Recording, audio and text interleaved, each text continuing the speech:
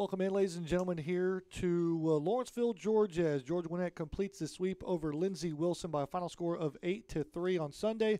And we're joined now by our Grizzly of the day, a reliever, a rarity here, Charlie Greenich. Charlie, Yes, how sir. are you? Good. How are you? I'm doing pretty good. Our Grizzly today sponsored by Jets Pizza on Sugarload Parkway as we dive into the highlights there. Thanks for saving me, Chris. But GGC gets out of the gate here early. A great diving play in center field by Wofford, and then the offense gets going too as well. Charlie, for you've come here to GGC as a junior college transfer. What are some of the dynamics that made you come here to George Gwinnett College? Just seeing the pitching program they had and an actual pitching coach that's willing to work with you and going to help you get better. And so you have come here to GGC in what is your first season in a Grizzly uniform. I want to know for you relievers, do you guys start in a bullpen or do you guys start in a dugout? What's the routine like for you guys? Well, we actually start in the dugout, and whenever we get the go-ahead from Strom, we head down to the bullpen to go ahead and get loose. And so describe to me what the energy is like in that dugout. I got a feeling it's like nothing you've ever experienced before. It's crazy. It's like a party down there every day.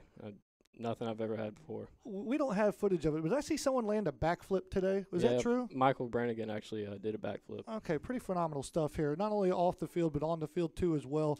What does it mean for you as a staff, even as relievers, guys that come out of the bullpen, to throw up as zeros as much as you guys did today, all the way from the beginning to Hunter Caudill to Matthew Swain at the end? Well, it's just important because we got to be able to back up our starting pitchers. Jonathan McKinney did a great job and come in and help them out and close the game out.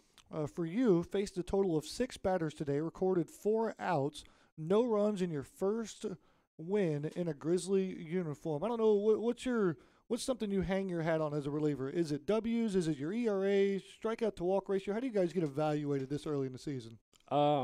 Basically, if you get your job done, like you're given a specific job to come in and do, and if you close it out, then good job to you. And a lot of the relievers got the job here done today, as we mentioned before.